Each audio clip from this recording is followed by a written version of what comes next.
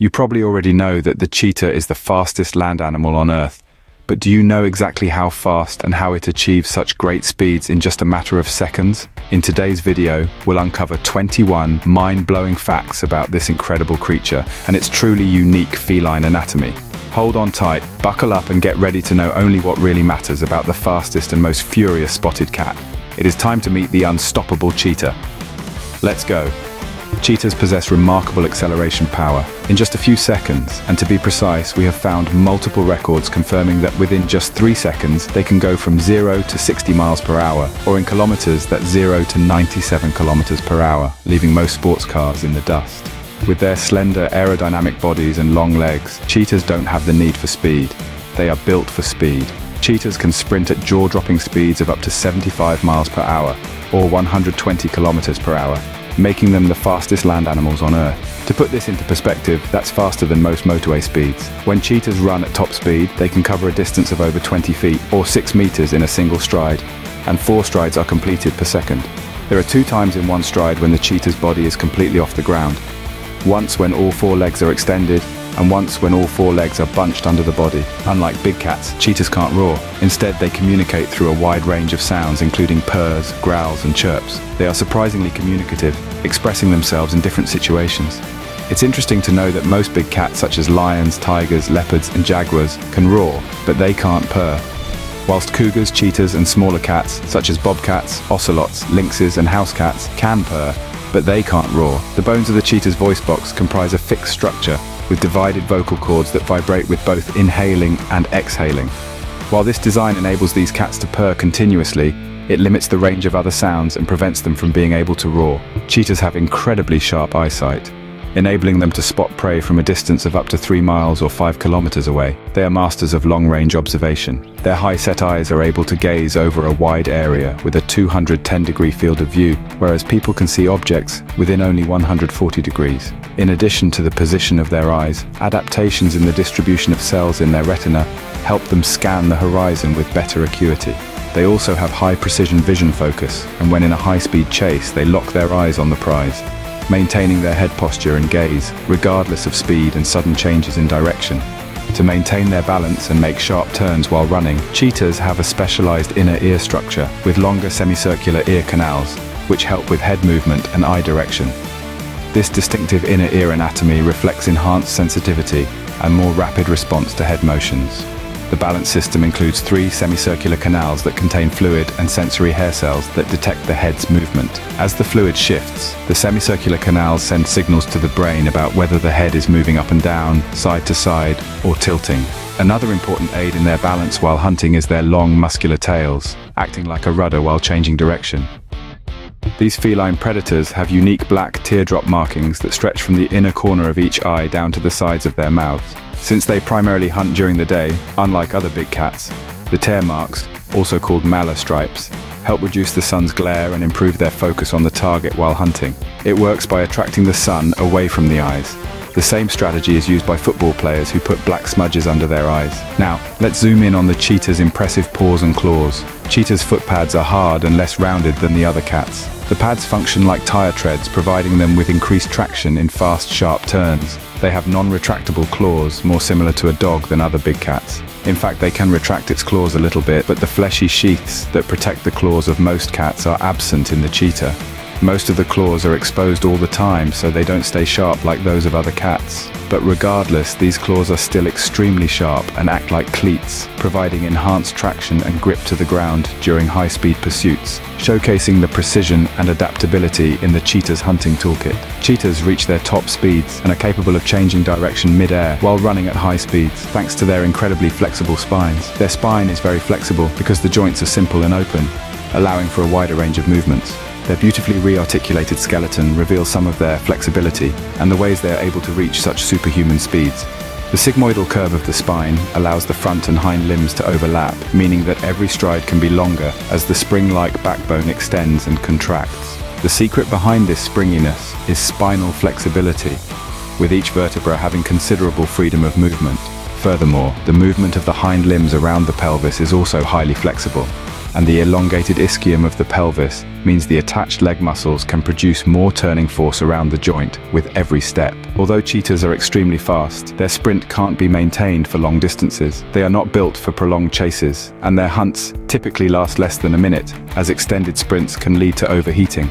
They can only sprint for about 20 to 30 seconds before getting exhausted. It is thought that cheetahs have adapted to hunting during the day in order to avoid competing with larger carnivores like lions, leopards, and hyenas. Unlike those nocturnal hunters, cheetahs see better during the day than at night. This is because cheetahs have more cone photoreceptor cells and fewer rod photoreceptor cells in their retina compared with other cats. A specific type of cone photoreceptor called S-cones are much more abundant in cheetah retinas than other cats, which are expected to enhance their ability to discriminate colors. They will climb trees for a few reasons, none of which are because they're good at it. Their claws do not fully retract back into the foot like most cats, and this creates a clumsy liability when trying to maneuver up, down, and around a tree. Often, cheetahs must resort to jumping down the last several feet of descent due to this weakness. Almost all cheetahs do love to jump onto low trees, not as much climbing, and they mostly do so in order to get a better view of the layout of the local land and see what they can about other predators who may be around, or prey species they may want to hunt. With their slender bodies and long legs, cheetahs have evolved to be lightweight, reaching an average weight of 80 to 140 pounds, or 36 to 63 kilograms, is about 30 inches or 77 centimeters tall at the shoulder, and on average is 55 inches or 140 centimeters long, with approximately another 30 inches or 76 centimeters in tail length. The hunt has several components. It includes prey detection, stalking, chasing, and finally the tripping. As a cheetah nears its target, it will swat at and trip the prey with its dew claw. If the cheetah makes contact, it knocks down its prey and drives its small upper canine teeth into the throat, killing by means of suffocation by applying pressure to the windpipe. Cheetahs have a thin frame with a narrow waist and deep chest. They have large nostrils that allow for increased oxygen intake, and they have large lungs and hearts connected to a circulatory system with strong arteries and adrenals that work in tandem to circulate oxygen through their blood very efficiently. To support their high-speed pursuits, cheetahs boast oversized lungs and hearts. These physiological adaptations ensure efficient oxygen delivery to muscles during intense sprints, and their arteries have muscles around them to help pump blood faster and to ensure that their brain and legs don't starve for oxygen while they're in a high-speed pursuit. Interestingly, the reason that cheetahs can only sprint short distances is not because they grow tired. It is because their bodies become so hot that their brain starts to overheat, which could be very dangerous. Incredibly, cheetahs have an exceptional success rate when hunting. They manage to catch their prey in around 50% of their attempts. Their prey includes gazelles, impalas, and other small to medium-sized antelopes, hares, birds, and rodents. Cheetahs will also prey on the calves of larger herd animals. They are one of the most successful hunters on the savannah, but their kills are very often stolen by larger carnivores or predators that hunt in groups. Females lead solitary lives unless they are accompanied by their cubs, unlike male cheetahs that prefer to live in set territories with their coalition. Females travel within home ranges that overlap multiple male groups' territories. These home ranges depend on the distribution of prey. If prey is roaming and widespread, females will have larger ranges. Estrus in female cheetahs is not predictable or regular, and it is one of the reasons why it is difficult to breed cheetahs in captivity. Mating receptivity depends on environmental factors that are triggered by the proximity of males and their scent markings. Estrus lasts up to 14 days, and females will mate with multiple males during this time period. Male cheetahs that encounter a female cheetah in estrus will stay with her and mate up to 3 days and at intervals throughout the day. When it comes to mating, there are no dominant males within the coalition that claim exclusive access to females. All males within a coalition will mate. Female cheetahs give birth to a litter of 3 to 5 cubs, but can be as many as 8. Cheetah mothers invest a considerable amount of time and energy in teaching their cubs essential hunting skills before they become independent, and do so completely on their own without the help of a pride. At birth, the cubs weigh 8.5 to 15 ounces, or 240 to 415 grams, and are blind and helpless. Their mother will groom them patiently, purring quietly and providing them warmth and security. After a day or so, the mother will leave the cubs to hunt for herself, so she can continue to care for the cubs. This is the most vulnerable time for the cubs, as they are left unprotected. They will live in a secluded nest until they are about 6 to 8 weeks old, being regularly moved by their mother from nest to avoid detection by predators. Fewer than 1 in 10 cubs will survive during this time, as they perish from predation by other large predators such as lions and hyenas, or from injuries. The mother will care for her cubs on her own for the next year and a half. Cheetah cubs have a thick, silvery grey mantle down their back. The mantle helps camouflage the cubs by imitating the look of an aggressive animal called a honey badger. This mimicry may help deter predators such as lions, hyenas and eagles from attempting to kill them.